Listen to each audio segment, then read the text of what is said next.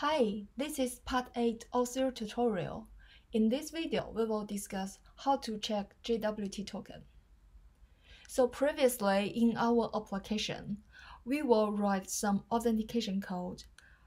For example, we need to write code to store the user's information like email address and password. We need to store that information in our database. So when the user want to log in, they input their information and send it back to the backend. We check the database and validate the information is correct, and then we allow the user to access the resources in our application. But now with Auth0, we don't have to write that authentication code, and we don't need to store the user's information in our database. So this is the diagram I draw. So when the user wants to log in our application, they send the login request. Our application will redirect the user to auth0.com. After the user input their email address and password, Auth0 validate the information and give back the JWT token to our application.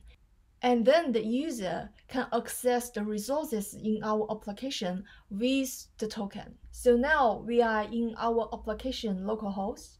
If we click login, we are redirected to auth0.com and we input the details.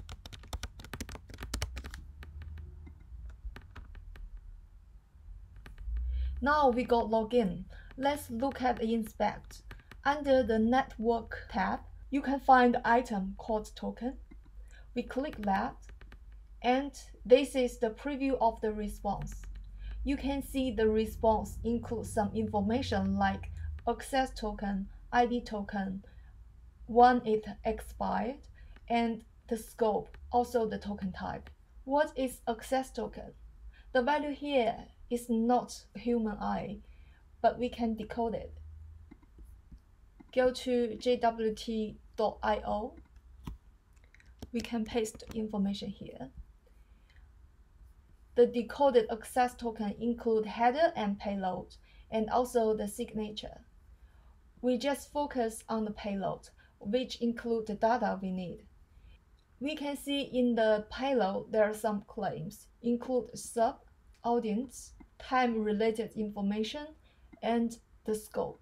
Similar, we can look at what information include in ID token. We paste it here.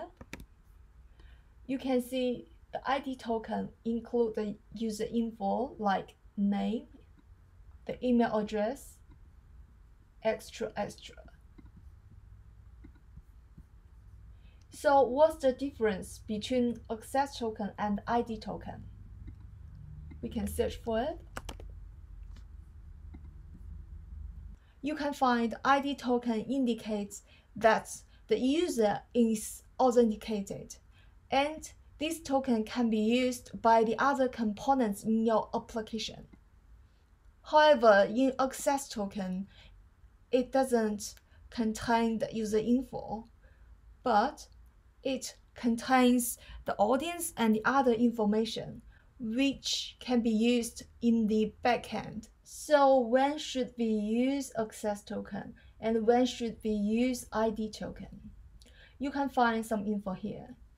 The ID token is more used for your web application, for example, your front end.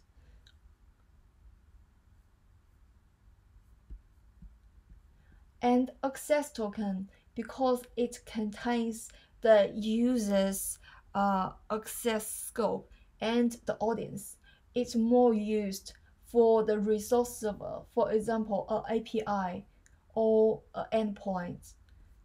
If you look into the detail and compare the access token and the ID token, you can find the ID token didn't contain the audience and the scope,